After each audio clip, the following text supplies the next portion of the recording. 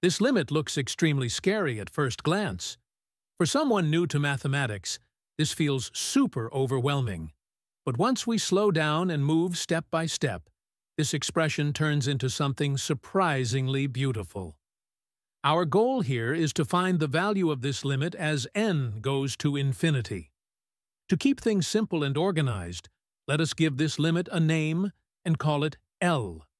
The main trouble in this problem comes from three places: the factorial, the nth root, and the presence of n in the denominator.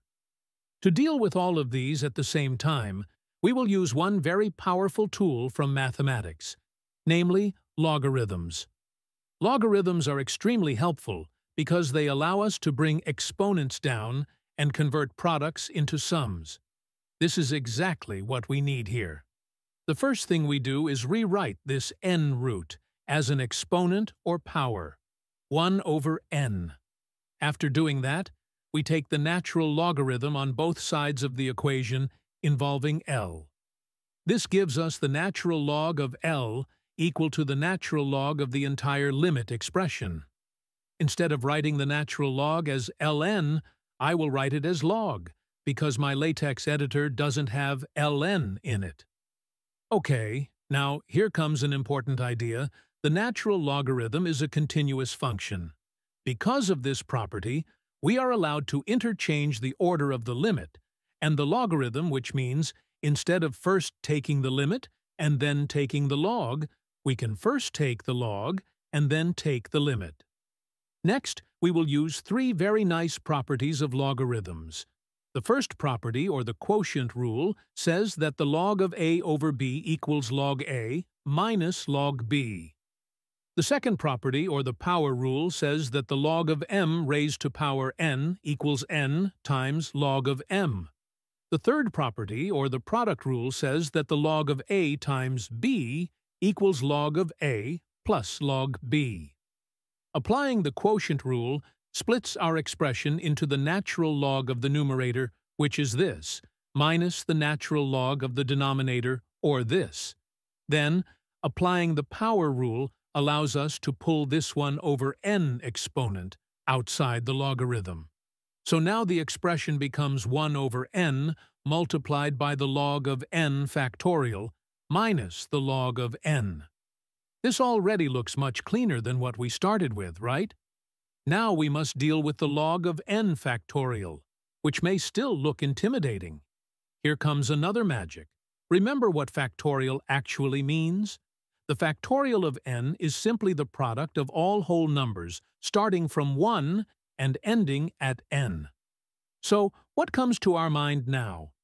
Yes, we will use the product rule of logarithm, where the log of n factorial turns into a sum of logs, starting from the log of 1, then the log of 2, and continuing all the way up to the log of n. In compact form, this can be written as a summation log of k, where the index k runs from 1 to n. We now substitute this summation back into our expression. Wow, now it looks so much simplified. But we are not done yet. To combine this log of n with this summation, we use a clever trick. We multiply the log of n by 1, but we will write this one as n over n. Now group this n and log of n together in this manner. This allows us to think of the log of n as being added to itself n times. In other words, n log of n can be written as a summation k equals 1 to n of log of n.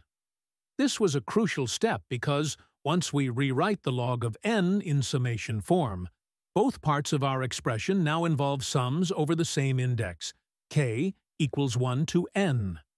Observe that both terms are written as summations, and both have a common factor of 1 over n, so we can combine them into a single summation. Factoring out 1 over n gives us the sum of the difference between two logarithms. Using the logarithm quotient rule once again, the difference of logs becomes 1 over n times summation of k equals 1 to n of log of k over n. Amazing! The actual fun begins here, This is the moment where algebra turns into calculus, because this looks like a Riemann sum. A Riemann sum is a special kind of sum that approximates the area under a curve and eventually becomes a definite integral as n goes to infinity. Now, if the function f of x here is the natural log of x, then the left side of this formula becomes this, and the right side becomes the integral of the log of x, where x goes from 0 to 1. Therefore, this limit with summation is nothing but this definite integral. This is an improper integral because the natural log of x is not defined at 0. To solve it, we use a technique called integration by parts.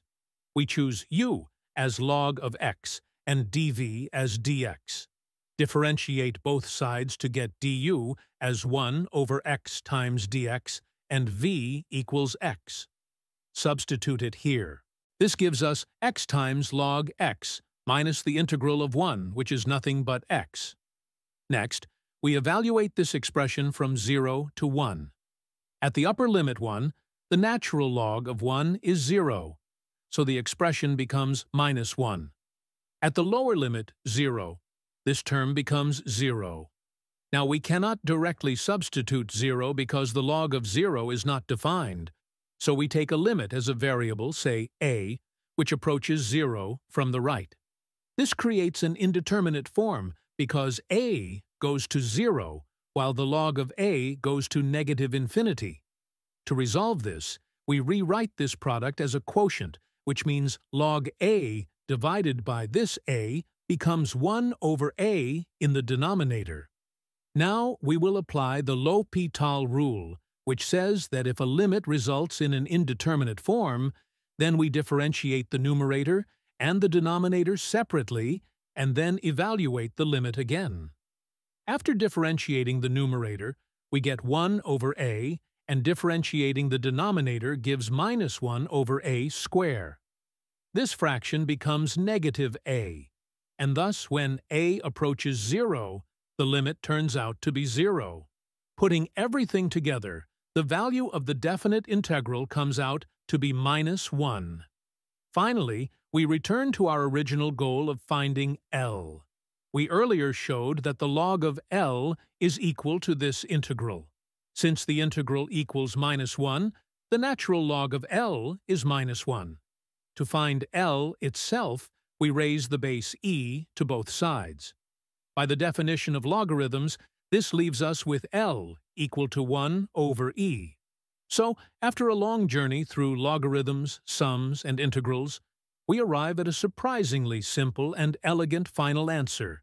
That is, the value of the original limit is 1 over e, which is roughly this. My mind is super-duper blown away right now. If you enjoyed this video, please don't forget to like, share, and subscribe to our channel. Also, you can support my channel by joining our community and becoming a member. So good!